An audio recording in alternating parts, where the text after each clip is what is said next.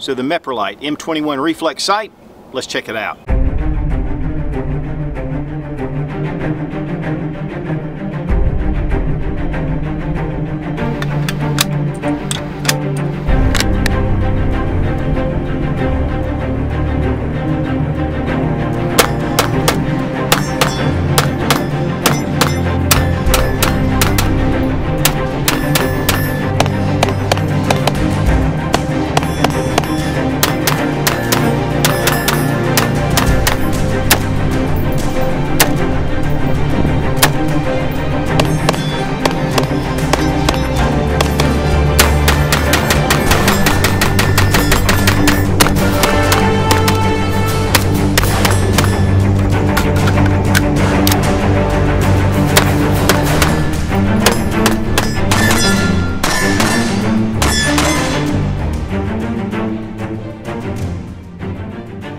I've always wanted to try some Meprolight sights.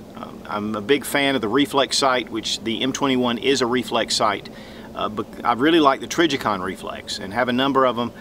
And really the Meprolight is very comparable to Tritium. One of the things that Meprolight does though is they are battlefield tested, and so are Tritium.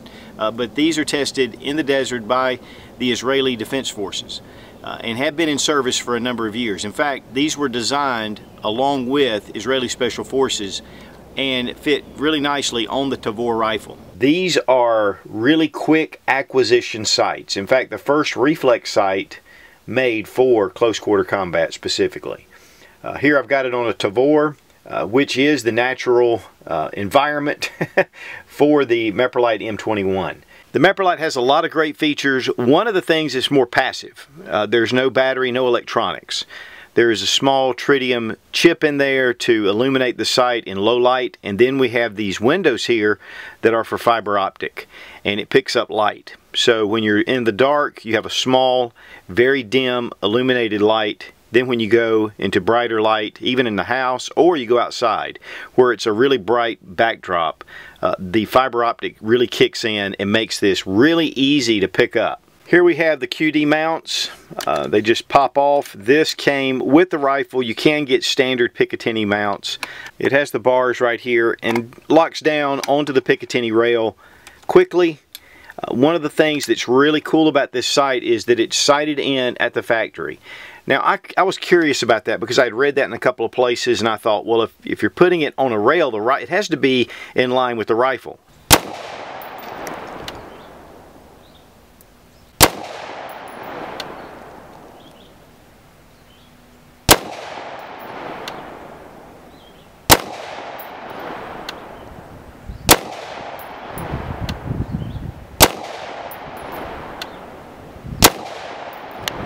I put the M21 on this little BCM.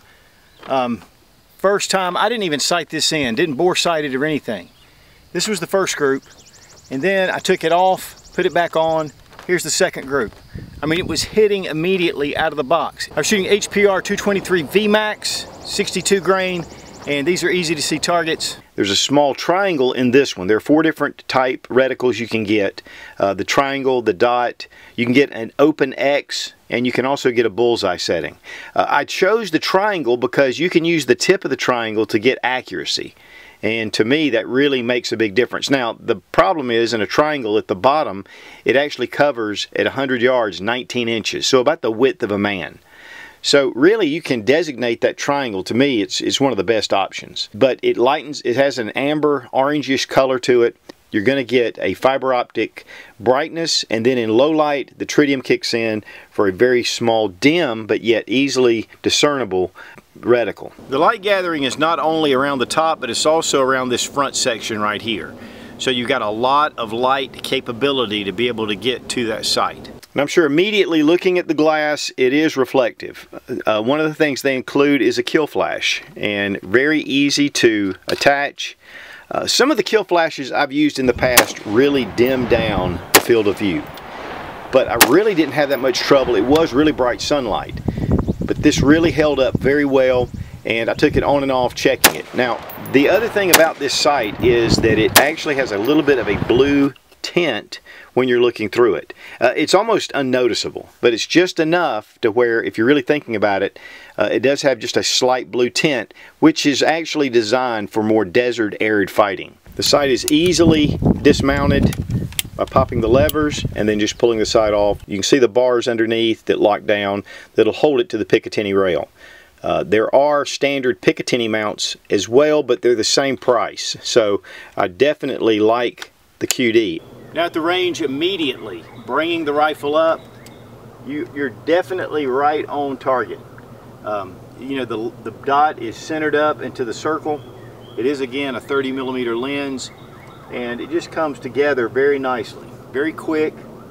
That you just pick it up. It is kind of an amber orange, more really toward the orange side, but very quick, easy to pull up.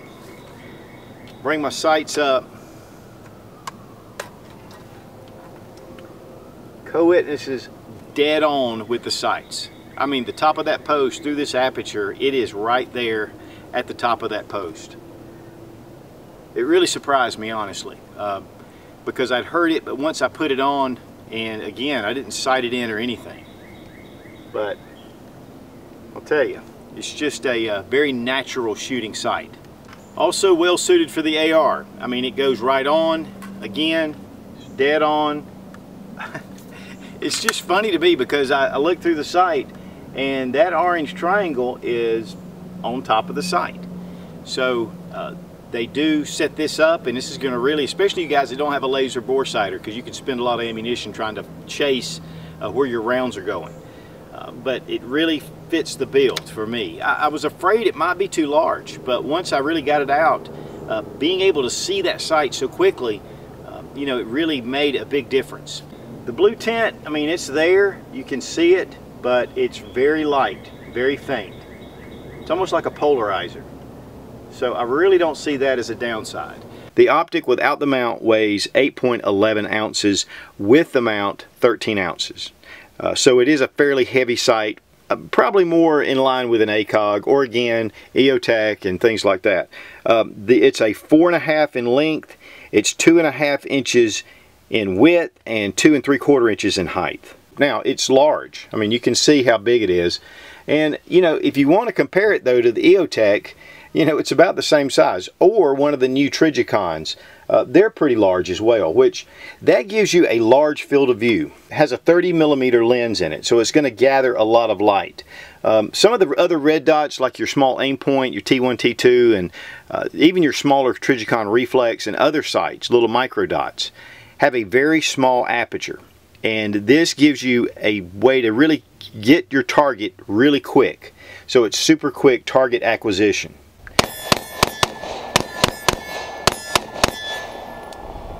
Now, Meprolight guarantees the Tritium for 10 years. Typically, I found that most of these sights will go quite a bit longer than that. Then you can send it back to Meprolight and have them to replenish the optic. I know I did that with my Trigicon, and it went for almost 15 years.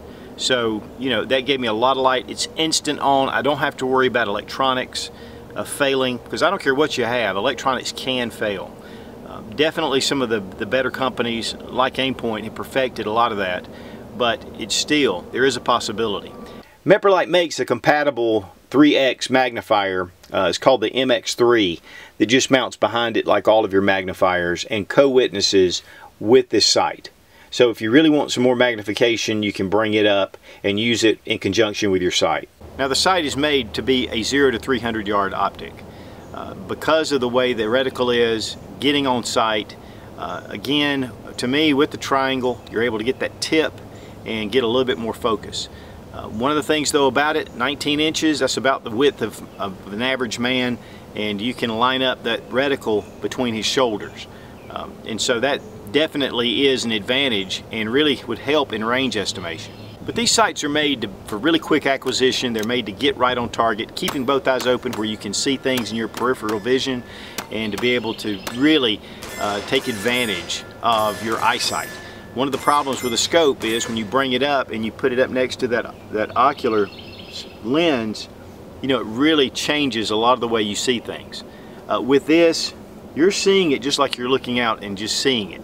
And so all you do is just put your dot on it and you know that you're ready to fire, and you know, it's just a really cool system. The sight is built like a tank, has one housing unit all the way around. These are waterproof, fog-proof, shock-proof. These are made for combat. In fact, they've served with the IDF for a number of years and continue to serve with those forces, and they go through a lot of use. Now the sight is solid construction, but not only is it screwed together, there's also adhesive to bind that even closer. So this sight is pretty much indestructible. If you ever get a lot of dust and debris in here, all you have to do is just take water and just wash it out. Right here is your windage setting. You can use a screwdriver and of course a spent shell for that matter to adjust your windage. And your elevation screw is right here. Okay, now here I've got the reticle in my sights, and you can see the triangle. Actually, it's coming out pretty decent. As we bring it back though, and of course the cameras, you can see it is getting bigger, the triangle itself. And then as we're pushing out, it will get smaller. Now I'm definitely up right next to the sight, and so you're going to be back some, but it's still, honestly, your sight picture looks about like that. And I'm in shade looking out into bright sunlight, and you can see how much that reticle is still shining. If you're in a dark room and you're looking into a bright area outside, it can just wash the reticle out. I tried it in a couple of different places. It does definitely wash it out, but I was still able to pick it up. But I think in a high stress situation that could be an issue. They do make a device that fits on here that helps to mitigate that, but we'll check and see if I start really feeling like that's a downside. I think it does kind of stick out the side, and I don't know that I'm really interested in doing that. Now while the M21 fits the Tavor like a glove, it's also at home on the AR-15.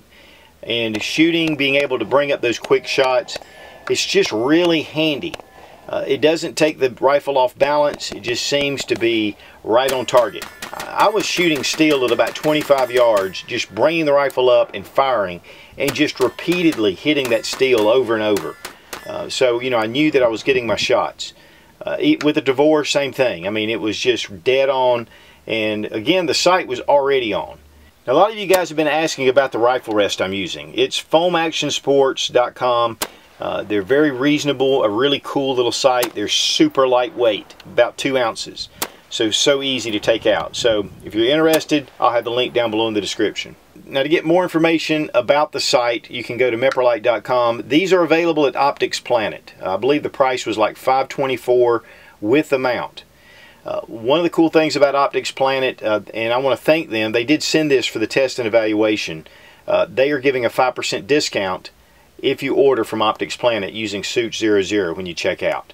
And I really appreciate those guys doing that, because it just helps you guys, especially when you're looking for different things. And that includes, though, anything you want to purchase on Optics Planet, not just the M21. And I'll have all the links down below in the description where you can just click on it and go right to the site.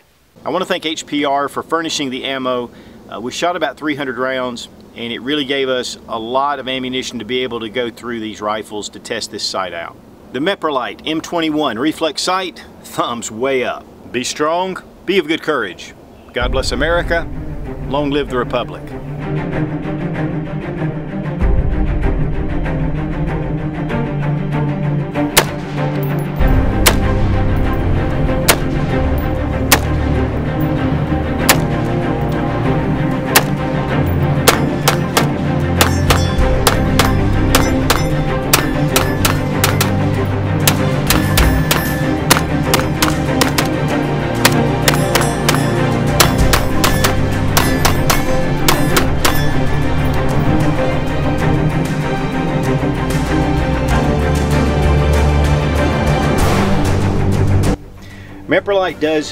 Meprolight makes an it's real easy to put back on, and okay.